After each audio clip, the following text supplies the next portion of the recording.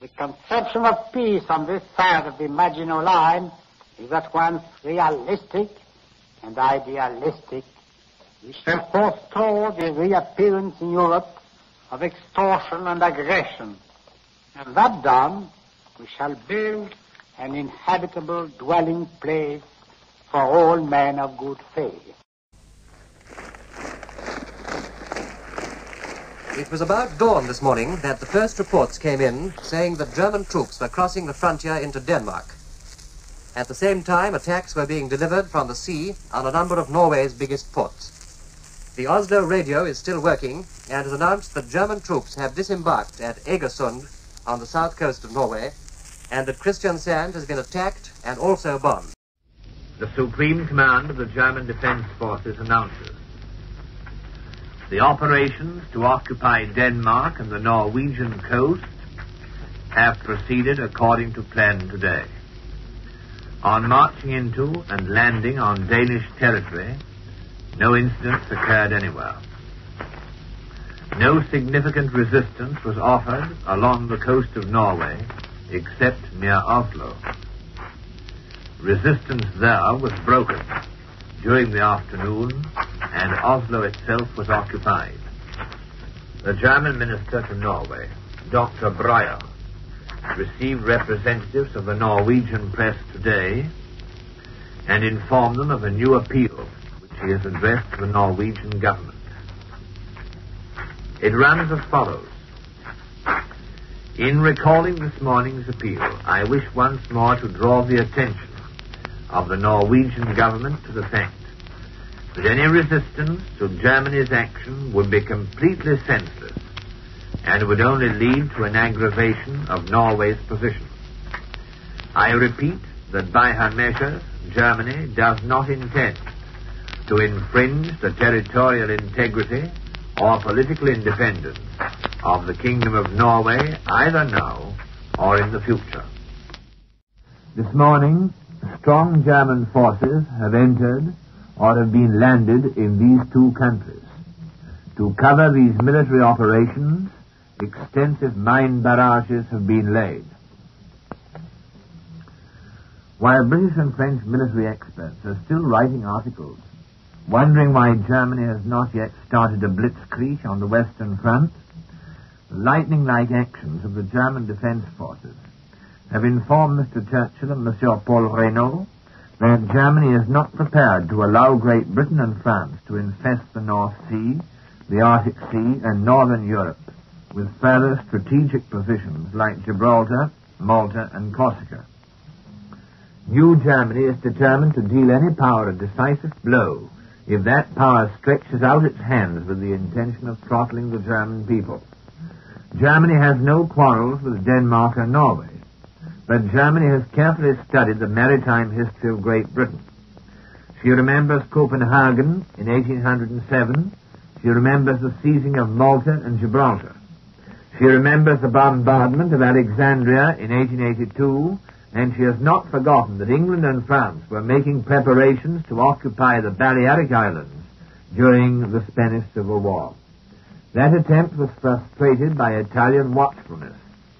Germany has for months been just as observant and alive to the danger which threatens all strategical points in Northern Europe that might serve as naval or air force bases for Great Britain and France in their war of destruction against Germany.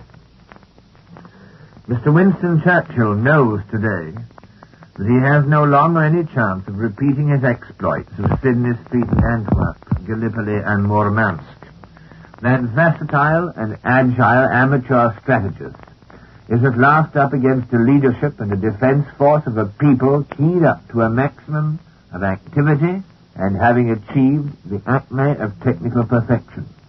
They do not have to discuss the blitzkrieg as a theoretical problem because they are the human embodiment of that cleansing atmospheric phenomenon, the thunderstorm, which dispels the sultry atmosphere of intrigues and conspiracies, of political crime and of indifference to human suffering. German motorized troops and tanks which crossed the German-Danish frontier near Flensburg and Tondern at 5:15 a.m. this morning are now on their way north via Appenrade and Esbjerg. Today at dawn, German troops landed near Middelfart on the Little Belt and occupied the bridge over the Little Belt. German naval forces have entered the Great Belt and landed troops at Korsør and Nyborg. German troops and a German armored train have crossed the Baltic by ferry from Warnemünde to Gjedse, whence they are advancing northwards. The Vordingborg Bridge, connecting the islands of Zeeland and Falster, was occupied at the same time. At dawn, German troops landed in Copenhagen. The citadel and the wireless station were occupied. Since 8 a.m., the whole town has been in German hands. The Supreme Command of the German Defense Forces further announces the advance of the German troops northwards in Jutland and on the Danish islands is making rapid progress. The Danish government has instructed the Danish troops to offer no resistance. The German and Danish military commanders established contact during the morning. The occupation of the most important strategic points in the whole of Norway by German troops is progressing quickly. Units of all three branches of the German Defense Forces are successfully cooperating. At most points, the slight local resistance of Norwegian troops has ceased. On the air bases in Jutland and southern Norway, German Air Force units have landed. The Supreme Command of the German Defense Forces further announces during the evening of April the 8th, German Heinkel bombers again attacked British naval forces lying at anchor in Scapa Flow with considerable success. 2 capital ships, amongst them a battleship, were severely damaged by bombs. 3 further heavy units were considerably damaged by explosions which occurred in the immediate vicinity of these ships. During April the 8th, extensive reconnaissance flights over the North Sea as far as the 65th degree north and over north and eastern France were carried out by the German Air Force. 2 British warplanes, a fighter and a Sunderland seaplane, were shot down. 2 German planes are missing. This morning, the German minister in Copenhagen handed to the Danish government a German note explaining the attitude of the German government in regard to the plans of the Allies to extend the war to Scandinavia, and informing it that Germany will ensure the protection of Danish neutrality and of the security of Denmark. As a result of conversations between the German minister and the Danish Prime Minister and Cabinet, the Danish government decided, in consideration of the circumstances, to accept German protection with a diplomatic proviso and to agree to the conditions outlined in the German note. It is reported from Copenhagen that the whole city is perfectly quiet. The Danish authorities have promised their most loyal cooperation. The Danish radio is broadcasting its scheduled program, and the Copenhagen newspapers are being published as usual. No incidents have occurred in Copenhagen or during the occupation of Jutland. The Swedish press features the events in Denmark and Norway. The wise attitude of the Danish government has made a deep impression on the Swedish population. Swedish public opinion is convinced that the events in Norway will not lead to a more extensive conflict. In well-informed political circles in Sweden, the opinion prevails that Swedish neutrality is not menaced by Germany, so long as England does not attempt to violate it.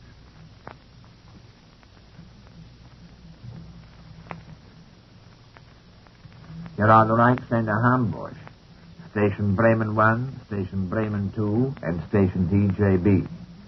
This is the end of our news in English. Our next transmission of news in English will take place at 7:15 p.m. British Summer Time and will be broadcast from Hamburg, Bremen, and DJA on the 31-meter band. Thank you very much indeed for your attention. Germany calling, Germany calling, Germany calling. I want to discuss with you some topics of current interest. 4 days ago, under the orders of their supreme commander, the German forces established one of the greatest feats and triumphs in the annals of military history. In relation to the magnitude of its achievement, the campaign was the shortest of which any record is available. 3 weeks ago, Mr. Chamberlain predicted the possibility of warfare in Scandinavia. Nobody in Britain paid any great attention to his prophecy, as it lacked the note of novelty. For months, Mr. Winston Churchill had been lecturing the neutrals on their duties and using veiled threats to coerce them into hostilities on Britain's side. Mr. Horrible Elisha, a man well qualified to voice the sentiments of international finance, had openly demanded that the Allies should intervene by force of arms in the Russo-Finnish war, regardless of the violation of Scandinavian neutrality which such intervention must imply. On the day when Finland suddenly saw wisdom and made peace, the British Prime Minister, knowing that the Russo-Finnish war was over, offered to fight side by side with the Finns to the bitter end. And Monsieur Daladier revealed the fact that 50,000 troops had been standing by for a fortnight, ready to invade Scandinavia. As Milton says, they also serve who only stand and wait. However, the depression which settled over London when the Russians and the Finns came to terms began to lift, gradually but surely. There emerged a feeling that if only Mr. Churchill were given full power to do as he pleased, some brilliant result could be achieved somewhere. Accordingly, he was promoted to what in effect is the supreme command of the British forces, although he clung tenaciously to the Admiralty, where he had taken the trouble to install his 25-year-old furniture, a pair of carpet slippers, and 3 telephones, black, red, and green, for ordinary, extraordinary, and secret purposes, respectively. Thus fortified, the aged warlord of far-famed Gallipoli renown was set up by Neville Chamberlain as the man who was a match for Hitler. Lord Crewe paved the way for the climax by stating on behalf of the British government that Britain did not propose to be bound by technical considerations of international law. The violation of Norwegian territorial waters by the brutal and murderous attack on the Alvar was the only victory that Britain had so far won. But it was encouraging. It had been possible to shoot unarmed seamen on the ice in neutral territory without incurring any terrible vengeance. And it seems that the more British strategists pondered upon the success of this glorious operation, the more certainly they began to feel that a warfare conducted upon these lines was bound to succeed. The next stage was marked by a loud trumpeting and braying from the British Prime Minister as his Chief of Staff, General Alvar. They trembled to think of what might have happened had Germany launched an armed offensive last September. But all was well now. Hitler, poor fellow, had missed the bus. The corner had been turned. Mr. Churchill's forces were prepared for all eventualities. And Mr. Chamberlain felt 10 times as confident as he had felt 7 months previously. This barrage of joyous optimism having been thrown up, the British government announced its intention of converting Norway's territorial waters into a naval zone by laying mines within them. Norway protested, and her protest was rejected. When she had protested against the Altmark outrage, she was met with a counter-protest. This time she was met with the advance of the British Navy and Air Force against her. Whilst, however, this advance was beginning, something dramatic happened. The man who had missed the bus acted like lightning. This Mercedes-Benz proved rather better than the trundling rolling stock of the London General Omnibus Company. the supreme warlord of Whitehall discovered on Tuesday morning, doubtless with the help of his colored telephone, that Denmark and Norway had been occupied by German forces. Their economic resources had fallen into German hands. England had lost not only the most valuable sources of bacon, butter, timber, nickel, and iron. She had lost all hope of making Scandinavia a strategic base of operations against Germany and the man who missed the bus. She had lost the military game. She had lost the diplomatic game. She had, in fact, most thoroughly lost faith. Did the illustrious descendant of Marlborough, and less distinguished Russians, gallop down to the nearest naval base on his foaming charger and offer to lead his men to death or glory? Far from it. He had a more important task to accomplish. He had to set to work without further ado to devise some kind of plausible explanation for the millions of His Britannic Majesty's subjects who were hanging on his word. After more than 48 hours of reflection and excogitation, he produced quite the most miserable effort of his rhetorical career. This remarkable performance, which might well have been billed as positively my last appearance, was staged before the British House of Commons yesterday. For platitudes, inanities, shuffling evasions, and verbosity without content, it stands alone in the history of the old Mother of Parliament. The fire-eating, choleric, bragging Miles Gloriosus suddenly became the nervous advocate with an illegible brief. Those who had expected the thunder of Britain's might to roll forth, those who had waited to see the blue lightning flashing through the Oratorical Museum of Westminster, must have been sorely disappointed. Let us examine one or two of his fundamental statements, first of all. His most learned strategical advisor, said he, told him that Hitler had made a great mistake. Yes, veritably, Germany had committed a blunder which would greatly weaken her position. In fact, one must infer from his words that we have really played into his hands. He did not go quite so far as to say that the British laying of mines in Norwegian waters had merely been intended to tempt Germany to occupy Scandinavia. He left that to be inferred by his more credulous admirers. But his queer, distorted little mind had worked out a plea designed to convince the British people that what Hitler had done was, after all, a good thing. Reasoning along the same lines, he expressed the conviction, the earnest assurance, that in the new circumstances it would be much easier for Britain to blockade Germany effectively. If you do not believe me, read his speech for yourselves. Yes, Britain now commanded the Faroes, and another loophole in the blockade of the Reich was closed.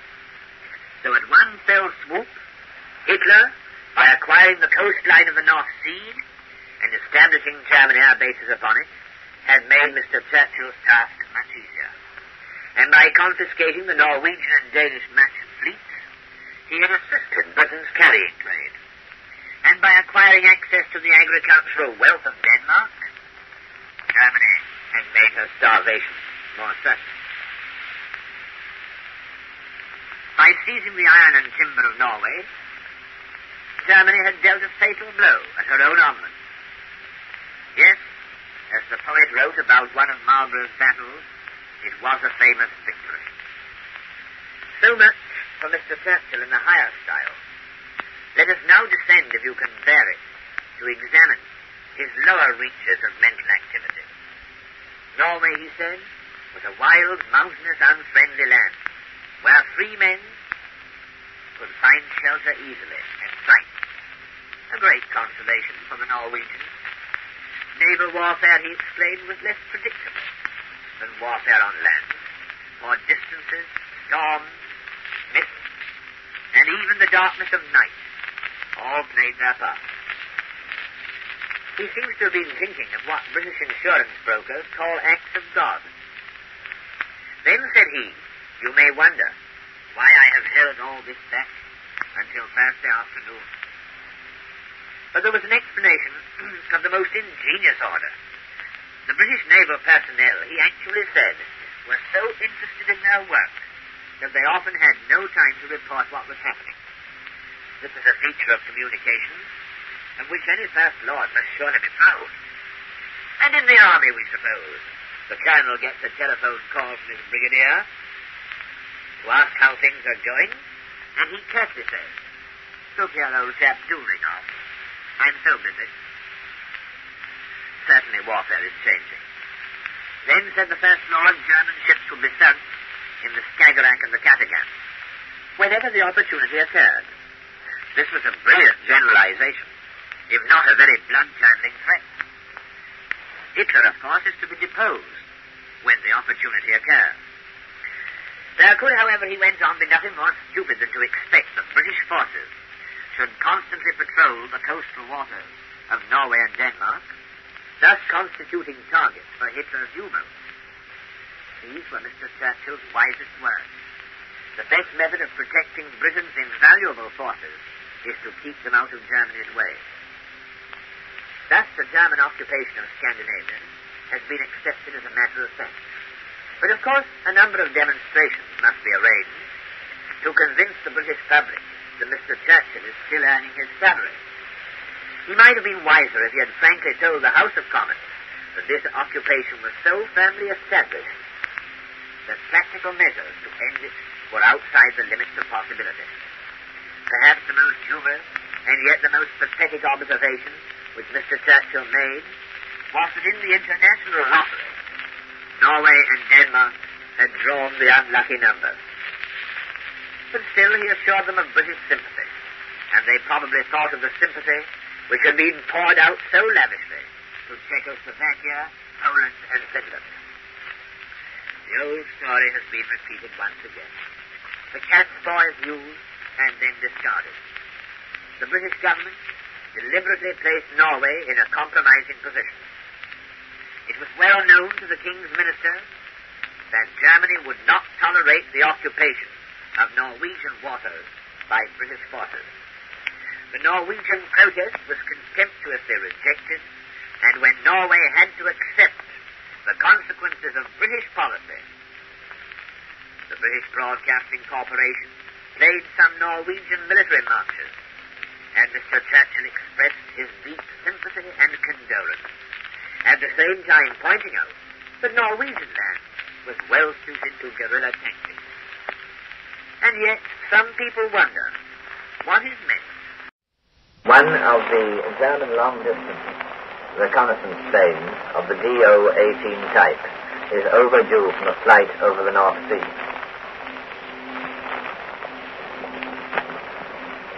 German troops have now occupied the fortresses of Oscarsborg and Drøbak in the Oslo fjord, and have considerably strengthened the fortifications there. The fortification work at these 2 points was completed today, and at 10 a.m. practice shooting began, after the population of Oslo had been informed that it was to take place.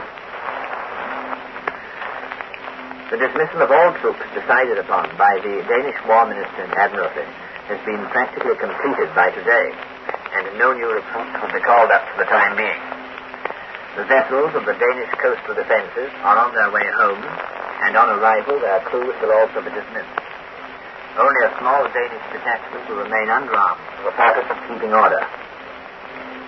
The official Swedish news agency has published a statement denying the allegations made by foreign broadcasting stations to the effect that arms and ammunition had been found on board German ships arriving at Swedish ports. It is officially stated in Stockholm that these assertions are utterly unfounded. The Swedish newspaper, Folkets Dagblad, points out that the nature of Britain's action in Norway was clearly revealed by the landing of British troops in the northernmost part of Norway. This is no support for the fighting Norwegian troops, writes the paper, and goes on to say that obviously Britain's only intention was to gain control over the port of Narvik and the north of the country. After referring to the importance attached by Britain to the Swedish iron ore exports to Germany, the Swedish paper states that if British troops succeeded in firmly digging themselves in at Narvik, it was very likely that they would attempt to gain control over the Swedish iron ore district. such an attempt by Britain would lead to an open conflict with Sweden, concludes Folkets Dagblad, and would at the same time be a direct threat against Russia. Germany calling. This is the end of our news. You are now about to hear a dialogue.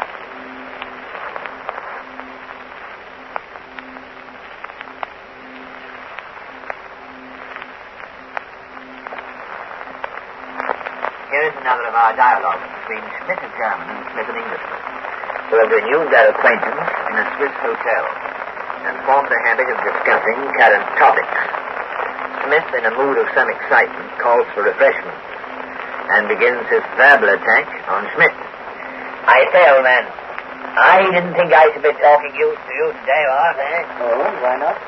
Well, damn it all, the real war's begun. And if so, did you expect to be called up? Damn it all, man, don't be so confounded phlegmatic, so callous. Neither, my dear Fritz. Just calm and collected. Calm and collected? You seem to have collected Denmark and Norway all right.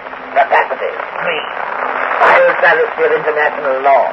Foul infraction of neutral rights. Another German crime. Dear me, you have such another bunch of papers in home. Yes, old man. But how did you know? Oh, well, I seem to recognize the family language. Wait, I'll tell you what comes next. The tide turns. Strong British measure. Glorious naval victories. British expeditionary force rapidly advancing. German navy wiped out. Hitler in terror. Churchill's speed in Scandinavia. I say, old boy, you know, these are the very lines on which I was thinking. Very odd, I must say. You your old horse. You must be able to afford what? Oh, well, I've seen a few of them, you know. I saw the heavy headlines in the Daily Herald announcing as a fact the British capture of Bergen and Antwerp. Then, in a subsequent issue, I saw an angry editorial cursing the government up hill and down there, rubbing to knives at the issuing of such blatantly false information. I say, old boy, it is quite fair to bring up such things against us. You know, the very places mightn't be captured, and then we'd have been the first with the news, what? Oh, well, if that is the standard of reporting which you set yourself, I begin to understand some of the reports in the BBC, to which I've been listening during the last few days. But you know, the Daily Herald went on to say that this method of handling the news had made England look ridiculous in the eyes of the whole world. Bah, socialist rag. Damn socialist rag. What they want is a little patriotism rammed down our throats. Yes, sir. A little patriotism of the Churchill brand, right? They may not want it at all. But you tell me what you think of Churchill's remarkable statement that Hitler had made a strategical error in occupying Scandinavian territory. What? Oh, yes, by chance, sir. Marvelous political and military insight. Shows a streak of genius, what? I mean, old fellow, a less gifted man would never have seen it. What? That is a matter of opinion. But would you mind telling me why you think this statement so marvelous? In Germany, you see, people think it simply idiotic. Ah, yes, that's because you Huns have no brain. Not a damned idea about strategy at all. Now, just look at what we have gained. That's what I'm waiting most curiously to hear. Well, my dear chap, you should study old Winston's speeches more carefully. You see, we've got the Pharaohs, and Winston will see to it that not one of your troops shall set foot in Iceland. Then, Sir Jasper Murgatroyd from the Foreign Office told me this morning that Greenland was the safest Bank of England. He also mentioned some other places with outlandish names, Spitsbergen, I think, Franz Joseph Land, maybe, I'm not quite sure. But anyhow, you needn't expect to lay hands on them. I do not think that any such expectation was ever entertained by our High Command. Neither has he any intention of annexing the North Pole. Oh, haven't you? I read a well-informed article in the Sunday Creeper the other day, according to which you Nazis were most anxious for reasons of prestige and all that to get the merry old North Pole. Not prestige, surely. What the writer really meant was that we wanted to get control of terrestrial magnetism and hinder your shipping by putting all your nautical compasses out of action.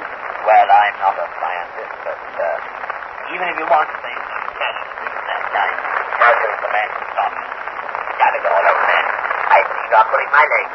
Yes, right, with that. But I was just observing with interest the readiness with which you accept any cock and bull story that is even said to have been published in your press. But do let us come down to something real and tangible. Do you mean to say that you are satisfied with all this talk about Iceland and the Faroe and other places equally insignificant to us from the strategical point of view? Well, old man, between ourselves, I'm frightfully interested in the Gallant Seas. Of our expedition we fought in the northern Norway. Round about Narvik, you know. What? Good lad. Can you mention any of these guarantees? Well, not yet, but you wait until the next batch of papers comes. Then I'll have something to tell you, all right. Anyhow, old boy, I'll bet you anything you like to do Narvik. Well, we seem to be sometime using it. But why do you think that we cannot hold it? Oh, damn it all, old chap, according to the draft of the railway's been blown up. There are no real roads to the south, so you can't maintain your barrier communications. The dear old town might just as well be in another country, what? Very interesting. I'm not going to indulge in their predictions, because unlike yourself, I do not propose to have fresh and authentic information from Narvik every hour. But if, as you say, there are no railway or good road communications between Narvik and the main part of Norway, if to use your own expression, the dear old town might just as well be in another country, then I utterly fail to see what strategically importance it could have for you. What? Damn it, sir. All this is getting very tangled. Say it again. Well, to put the idea more simply, you are relying on taking Narvik because it is too remote from the main part of Norway to defend effectively. If that is true, I do not see, if it is untrue, what advantage you can secure by occupying it. My dear chap, don't be silly. Have you forgotten dear old England's prestige? What? Damn it all. Think of how it would cheer up the old folks at home if they could read that this great northern city had been captured, what? I suppose it is a city, isn't it? No, not at all. It is a town with the distant wires of no strategical importance to us. We can get our arms out to the Baltic, and it will take you a very long time to build a railway under the supervision of the German Air Force. Oh, that's a nice way of putting it. I must tell that to the Joachim. But if Narvik is so bloody useless as you make out, why hang on to it? Well, it is no part of our plan to facilitate your operations, however pointless they may be. If you want to achieve a little prestige in order to keep the home front quiet, you must pay for it and pay the area tax. That's my question is why you don't land at Prague and Bergen or say Oslo. My dear chap, I asked the Joachim for the very same question this morning. And he said, well, of course, you see, the Nazis are solidly entrenched for us, and the time is not yet right for another Gallipoli. Of course, if the public wants the Scandinavian Gallipoli, it can have one. But I think, my dear Schmidt, that there's so much trouble brewing in the Balkans that we don't need to look for our Gallipolis in the frozen north. That's what he said to me, old son, word for word. I'm not quite sure that I know what to make of it, but it's straight in the horse's mouth for what it's worth. That's right, it comes down to this. That your government is just staging a rather futile operation in Scandinavia in order to manufacture propaganda for home consumption. Bluff, in fact. Oh, my dear old Schmidt, when will you learn to say things in a civilized way? So untrue. So damned untrue. The fact of the matter is, you got there before we did. And as our own military men admit, it was too damn late when we arrived. Well, hang it all, old chap. That old government has to do something, what? I mean, if it can't save Scandinavia, it's got to save its own face. Hasn't it? I mean, that's what politicians are for, isn't it? Hang it all, a government that can't save its face ought to resign, what?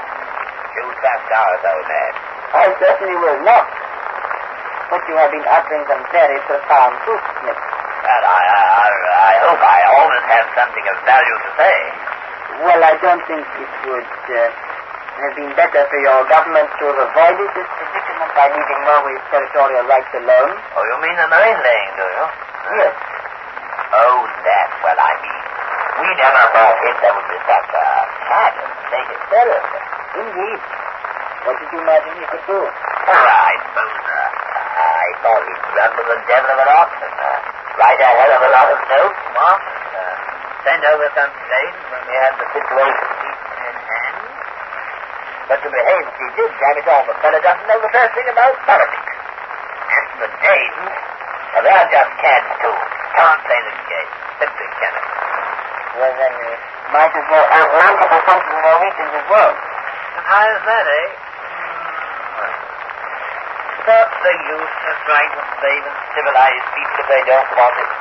Dismal. Perhaps they saw how you saved Poland and Finland. I say, old boy, must you bring that up again?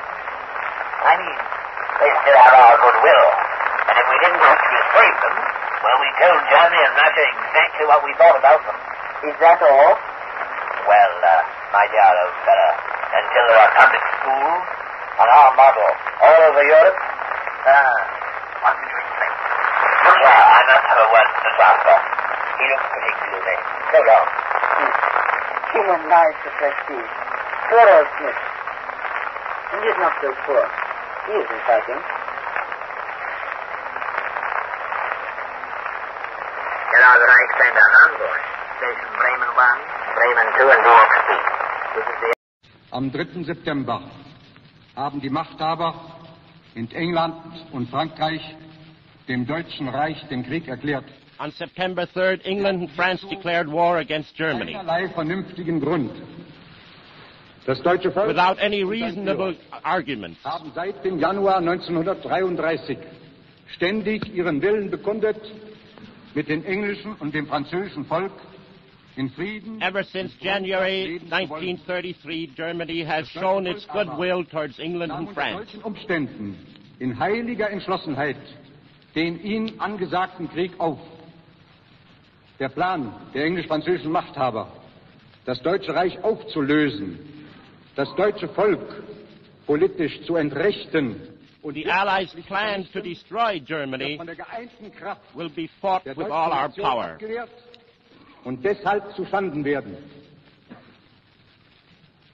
Nachdem nun von vornherein ein direkter Angriff auf den deutschen Westwall als aussichtslos erkannt war und der von den englischen und französischen Machthabern gegen Deutschland vorgetriebene polnische Verbündete versagte, suchte man verzweifelt nach neuen Möglichkeiten, um Deutschland beizukommen. After an attack on the West Wall seemed impossible, and after Poland had failed, they tried to find some other means of destroying Germany. Ihrer Kriegspolitik gemacht. England und Frankreich versuchen deshalb seit Beginn des Jahres mit allen Mitteln ein Hereinziehen neutraler Staaten und eine Verlagerung des Kriegsschauplatzes dadurch herbeizuführen.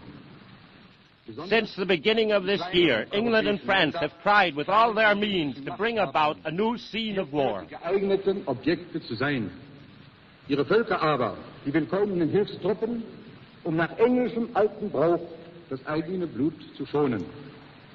According to old custom, England is trying to spare its own blood. Die englischen und französischen Staatsmänner eine systematische Kampagne gegen das Neutralitätsprinzip an sich und gegen jedes They have started a systematic campaign against the principle of neutrality. zu wahren und sich aus dem Kriege herauszuhalten. Am 21. Januar 1940 hat Herr Churchill mit seiner berüchtigten Rede gegen die Neutralität und mit seiner Aufforderung an die Neutralen, sich dem englisch-französischen Kriege gegen Deutschland anzuschließen, hierzu den Auftrag gegeben. On January 21st, Churchill, with his request to the neutral nations, has made the beginning of this campaign. An die Neutralen gefehlt, sich an dem Kampf gegen Deutschland zu beteiligen.